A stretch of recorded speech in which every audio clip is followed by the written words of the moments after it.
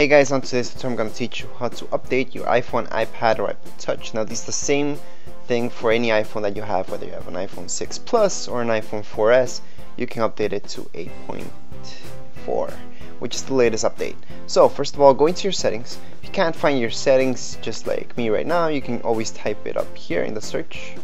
Okay, so just your Spotlight search, just type in settings, and then you can just get them, open them up. Okay, once you're there, just scroll down where it says General. Under General, you're gonna see Software Update, which is your second option. From there, you just have to put Install Now. Now, before you do this, I do suggest making a backup of your phone, of your iPad or iPod Touch. Okay, so just make a quick backup on your iCloud, or do it on iTunes.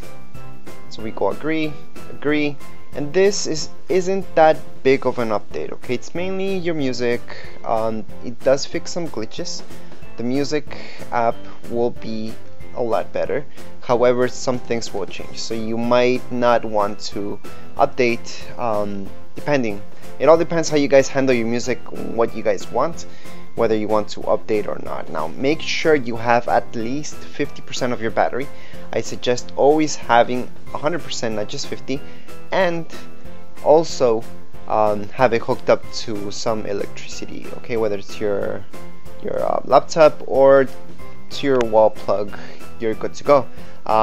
Also, if you guys get stuck on the update or something like that, like I said, you made your update, so you're good to go, and you can go to iTunes. You can go on your computer, open up iTunes, and just update from there. Okay, so if you don't see the update for some reason on your phone, just go onto iTunes and you will see the update there.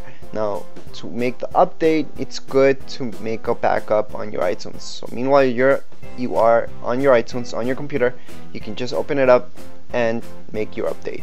Anyways, make your backup, update, and that's it. Should not take more than 30 minutes to an hour, depending on your phone speed and your internet speed. Okay, so that's it for this video tutorial. If you guys have any questions, comments, you can write them here below, and don't forget to subscribe and rate. Thank you.